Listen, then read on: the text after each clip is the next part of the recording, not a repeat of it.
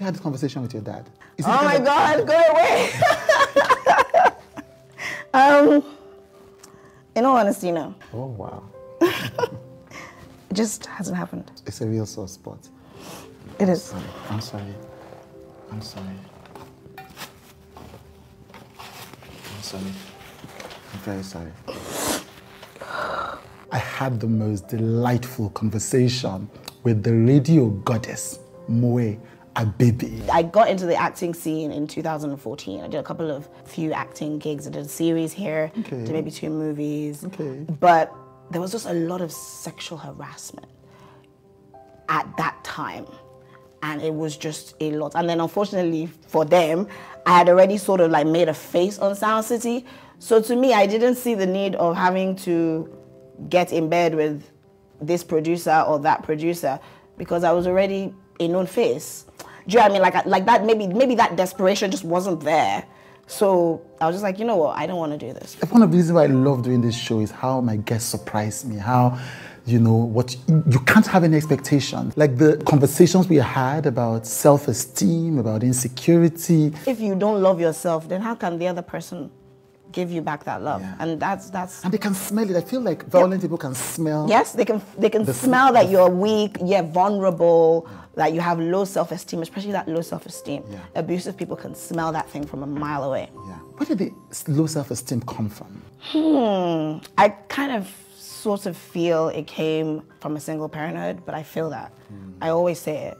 Like if I had that male presence in my life, can't tell me anything.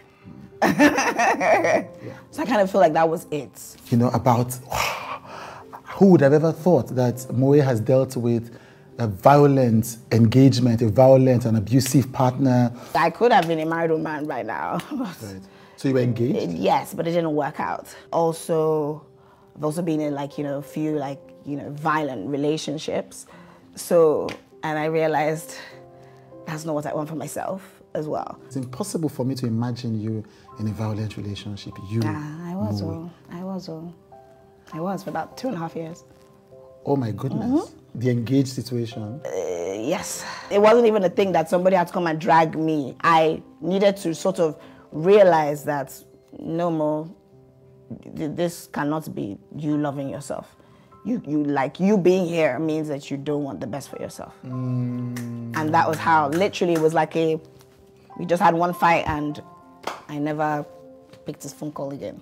You never picked his phone call again. I love it a lot. That was it. The conversations we had about the absence of paternal love when she needed it, the conversation she would like to have with her father.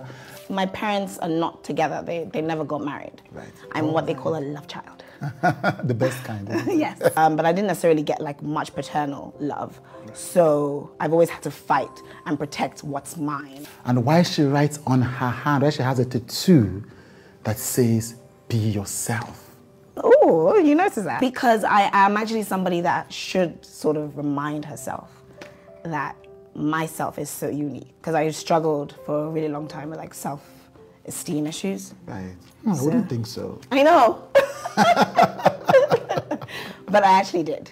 And I've never met her, but I think that we have become friends because we had the most truthful, authentic, empowering conversation with the TV and radio goddess, Moet Abebe. But I don't believe in things being easy, so I'll be a rebel till the day I die.